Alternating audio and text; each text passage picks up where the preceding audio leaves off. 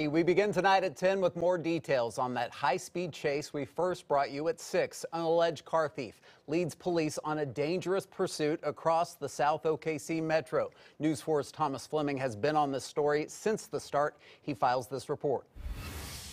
Authorities say it was here where they found Jose Angel Bates off of Southeast 13th and High Avenue, and that came after an hour-long chase that spanned more than 40 miles.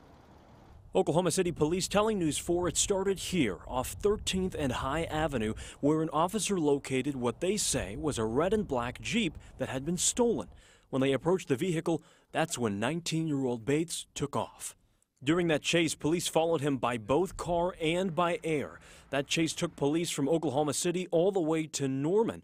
That's when the suspect looped back around and headed back north, coming right back here to the same spot, just 2 streets south of where he started. That's when he abandoned the car and took off on foot, police catching up with him and taking him into custody. Authorities say the suspect hit multiple vehicles both in Oklahoma City and in Norman, and although they sustained damage, there were no injuries.